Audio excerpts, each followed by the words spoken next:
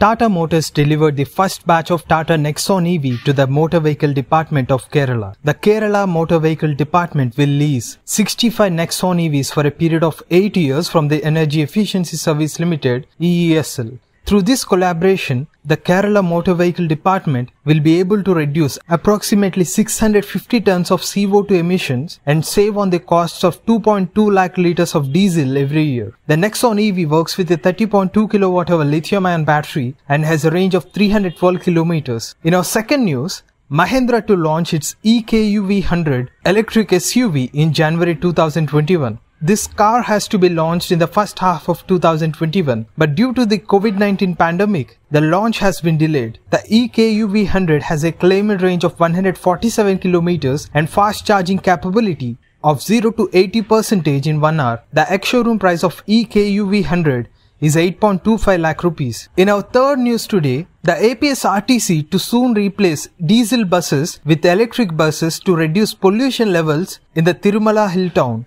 TTD chairman Mr. Y.V. Subbareddy inspected and travelled in an electric bus. A Bengaluru company, Veera Vahan Udyog Private Limited, will retrofit diesel buses into electric buses for APSRTC. These retrofit buses can travel 170 kilometers of range on a single charge. In our fourth news today, Tamil Nadu government announced 100% tax exemption for all electric vehicles up to December 31st of 2022. So electric vehicle owners no need to pay any taxes to the government. Go green, go electric.